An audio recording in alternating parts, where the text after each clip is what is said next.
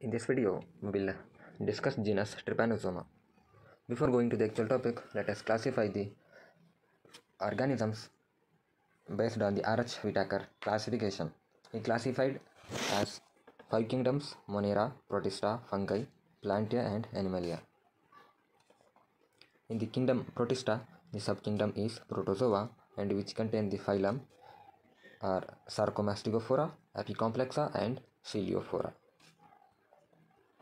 Now let us start with the trypanosoma.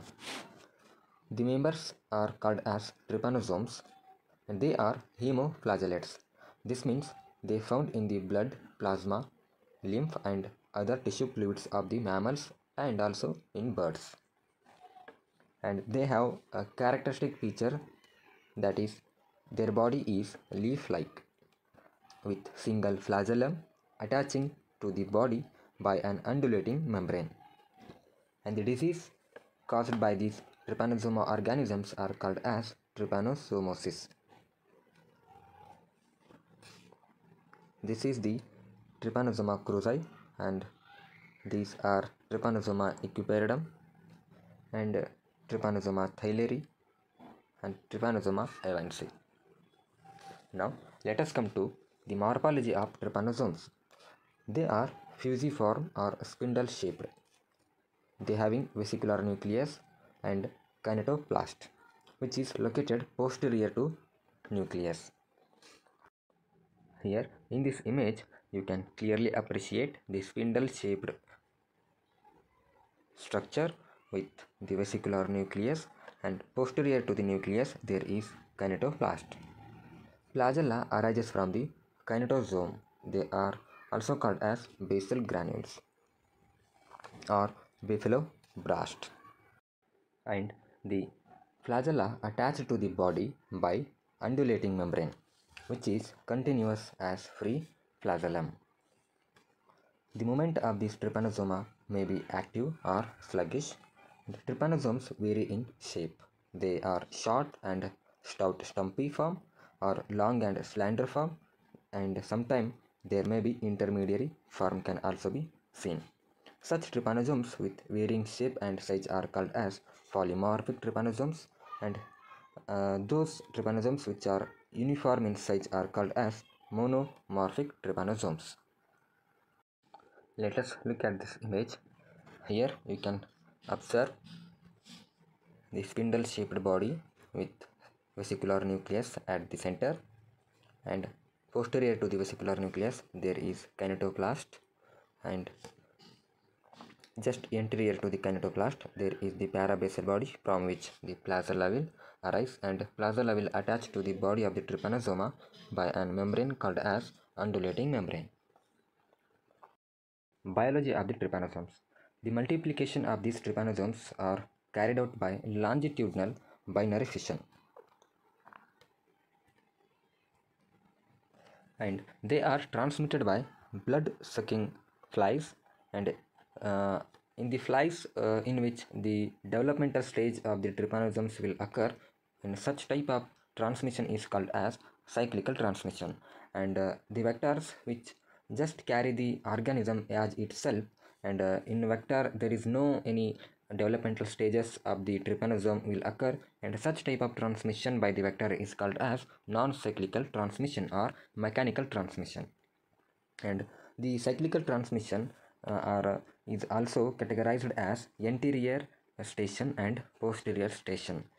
In the cyclical transmission there is the development of the trypanosoma will be there, which means the trypanosoma will develop to the infective stages in the vector, and that to be classified as anterior station and posterior station. If the trypanosoma developed in the anterior station of the vector is called as salivarian transmission or salivarian trypanosoma. If the trypanosoma is developed in the posterior station of the vector, and such type of trypanosomes are called as stercorean trypanosomes. And example for the development of the trypanosome in anterior station is the Trypanosoma vivax, and example for the posterior station developmental trypanosoma is the Trypanosoma cruzi. Now let us come to the developmental stages of the trypanosomes. They are classified as four developmental stages. The first developmental stage is the mastigote, which is round and plasellum is absent and the kinetoplast is present, and this type of amastigote stage of the trypanosome is seen in the vertebrates. Now after the amastigote, the next stage of the trypanosomes is promastigote, and in which kinetoplast and axoneme are at the anterior tip of the body, which means if you consider this as the body of the trypanosome, the kinetoplast and the axoneme is at the anterior tip of the body with short plasellum, but there is no any undulating membrane will be there. And after the promastigate stage of the trypanosome, the next stage is epimastigote, in which the kinetoplast and axoneme is anterior to the nucleus. If you consider this as the epimastigote stage, and if it is the vesicular nucleus of the epimastigote, and the kinetoplast and the axoneme is anterior to the nucleus. This is nucleus and this is the kinetoplast and axoneme, and it is the flagellum. This is the posterior to the nucleus and this is the anterior to the nucleus. And in the epimastigote, kinetoplast with the axoneme is anterior to the nucleus, and there is a short undulating membrane will be there. This is the short undulating membrane will be there in the epimastigote. And the last stage, that is the trypamastigote. This is also called as trypanosome stage. In this form, they are seen normally in the blood films of infected vertebrate animals, and they are blade-like form or leaf-like form. Kinetoplast is posterior to the nucleus and undulating membrane is well developed. In the trypamastigote stage, this is the vesicular nucleus, and in this case kinetoplast is present posterior to the nucleus, but in the epimastigote kinetoplast is present anterior to the nucleus.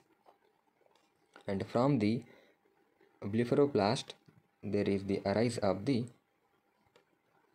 flagellum, and the undulating membrane will attach to the body. This undulating membrane is totally well developed in the trypamastigote. This is about the developmental stages of the trypanosomes. They are classified as a mastigote stage, that is first stage, and then promastigote and epimastigote and trypamastigote. I hope as you know, mastigote means the flagellum. The stage in which the flagella is absent is called as a mastigote, and promastigote in which the flagella is developed a little bit short, and then epimastigote and trypamastigote. The point which differentiate between the epimastigote and trypamastigote is that in epimastigote kinetoplast with the axoneme is present towards the anterior to the nucleus, but in case of trypamastigote the kinetoplast and the axoneme is present posterior to the nucleus, and the undulating membrane is well developed in the trypamastigote, but it is underdeveloped in epimastigote. Now let us come to the pathogenesis of trypanosomes. There will be anemia, that is hemolytic anemia. This is because of immunological mechanism which results in the hemolysis and erythrophagocytosis. And with anemia is also associated with the disorders of clotting like thrombocytopenia. And the next condition is the hypoglycemia. Trypanosomes absorb glucose in the blood, leading to increased production of lactic acid, which results in the decreased amount of glucose to the body, that leads to the hypoglycemia. And the serum potassium level will be increased. It is because of destruction of the blood cells, and because of this calcium and phosphorus ratio is disturbed, and the destroyed trypanosomes releases endotoxins which results in the toxemia and ultimately leads to death of the host. And the clinical signs such as due to anemia the mucous membrane become pale in color and petechial hemorrhages and emaciation can be noticed, enlarged spleen, lymph glands and livers, congestion of the mucosa of the intestine, stomach and kidney can also be noticed. Edema of the dependent part is common, and keratitis and conjunctivitis. Nervous symptoms can also be seen, and this is about the pathogenesis and clinical signs of the disease caused by the trypanosomes. From next video onwards, we will look at the individual species of the trypanosoma, and the first species that we are going to be discuss is Trypanosoma ivansi. Thank you.